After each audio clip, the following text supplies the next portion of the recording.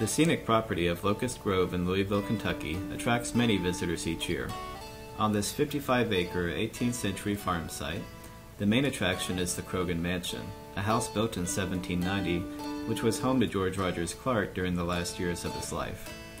To commemorate the time Clark spent here, a bust of them has been placed next to the visitor center.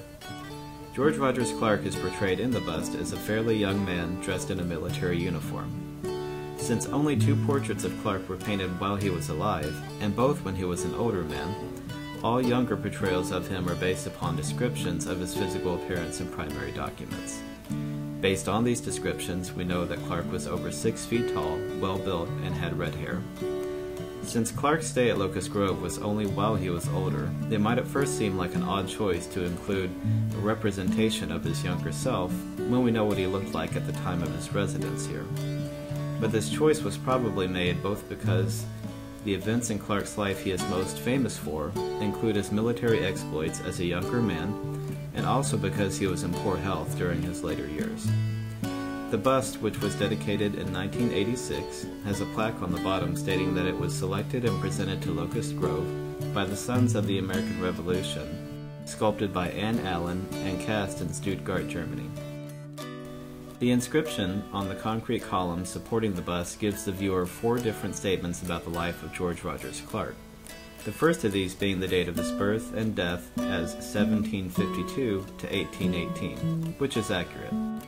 The other 3 statements about Clark's life, that he was founder of Louisville, Kentucky, that he was conqueror of the Northwest Territory, and that his trail ended at Locust Grove, not only are just questionably accurate, but also represent a narrow and biased viewpoint on the events of Clark's life. George Rogers Clark first visited Kentucky as a 20-year-old surveyor at a time when settlers were pouring in due to the land being opened up by the Treaty of Fort Stanwix. This treaty was contested by the Cherokee and Shawnee tribes who were using these areas at the time as hunting grounds. When these tensions boiled over, Clark became involved in Lord Dunmore's War, fighting to keep the land which had been illegitimately taken from the Native Americans. When George Rogers Clark later became a leader in the Revolutionary War, he planned an invasion into Illinois County that would start from Corn Island, current site of the Falls of the Ohio. To do this, Clark not only brought recruited soldiers, but also escorted 80 civilians to Corn Island to start a settlement. Clark felt that this settlement not only could serve as a valuable communication post, but also concealed his true purpose for being there, which was the invasion. Clark and his troops left less than a month after arriving at Corn Island, making his role in the creation and support of Louisville very limited. Not only does the claim that George Rogers Clark, being the founder of Louisville, downplay the role of the 80 civilians who stayed, but also ignores the historical presence of Native Americans in this area. Archaeological artifacts such as arrowheads and pottery indicate settlements in the Ohio River Valley as long ago as 12,000 years. During the so-called founding of Louisville, Native American tribes like the Shawnee used this area to support large villages through farming during the summer months. Therefore, the phrase founder of Louisville should be used with caution, because it fails to acknowledge the claim that the Native Americans had to the land before Clark's arrival. Another phrase on the bust which could be more thoroughly examined is the conqueror of the Northwest Territory. This hardly seems an accurate description of his involvement in expanding the territory of the United States. After Clark left Corn Island with his soldiers, he invaded 3 settlements without ever having to fire a shot. When he conquered Kaskaskia, he negotiated peace with the townspeople through promises of religious freedom and a treaty between France and the United States. Furthermore, his victory at Cahokia was accomplished through promises of neutrality between previously warring tribes.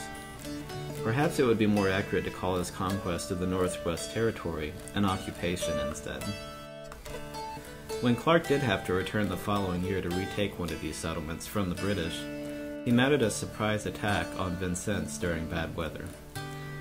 While Clark's takeover of Fort Sackville at Vincennes was successful, it did not come without controversy. After Clark had secured victory, his men captured a group of Frenchmen and Native Americans.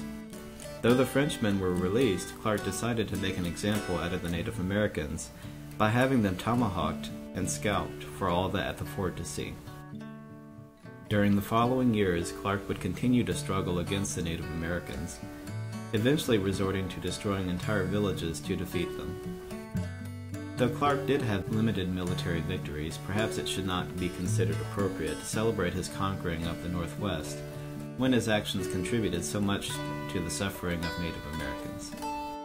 Later in his life, Clark was given 150,000 acres for his service in the war, which he would soon lose all due to his alcoholism and war debts, eventually settling in a small cabin near Clarksville, Indiana, working in a grist mill. After suffering both a severe stroke and injury, Clark moved into his sister's home, the Croghan Mansion, as a dependent. He lived the rest of his days there until a second stroke ended his life in 1818. Though he originally was buried at Locust Grove, the property eventually became overgrown, and Clark's body was moved to Cave Hill Cemetery, which would be his trail's true end. While the accuracy of calling George Rogers Clark the founder of Louisville and the conqueror of the Northwest can be disputed, something that is beyond dispute is the insensitivity that is shown to the Native American community when monuments like these appear across our landscape.